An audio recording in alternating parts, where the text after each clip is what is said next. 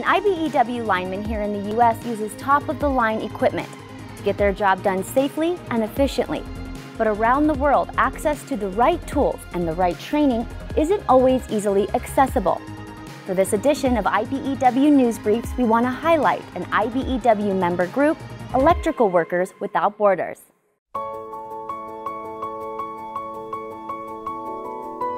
For the last 3 years, we've been taking teams to Suriname, South America, to both work with and provide training for our lineman brothers in Suriname.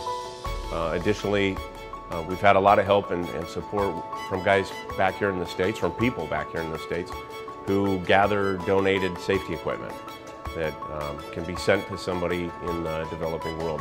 They shared knowledge about personal protective ground practices, hand line use, aerial emergency rescue, pole climbing, rigging, and so much more. There were some interesting surprises along the way as well. Some of the surprising things were plants that grew out of electrical conductors. I'd never seen plants sprout and grow to the length of a meter or sometimes even 2 meters from what we call Acer. I've never seen slough removal techniques. So in Suriname, South America, sloughs kind of have a stronghold because 90% of the country is unspoiled wilderness.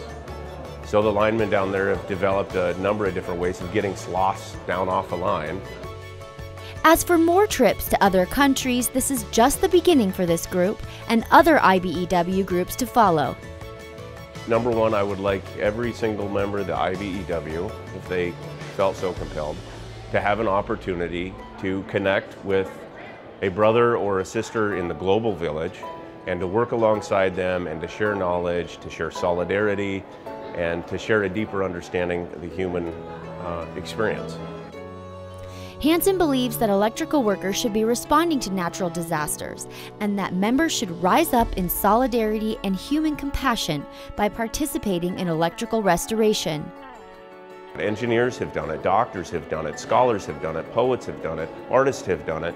It's time electrical workers do it. For more information on Electrical Workers Without Borders, go to ewwbna.org. That's it for this edition of IBEW Hour Power News Briefs. I'm Erica McClarity. See you next time.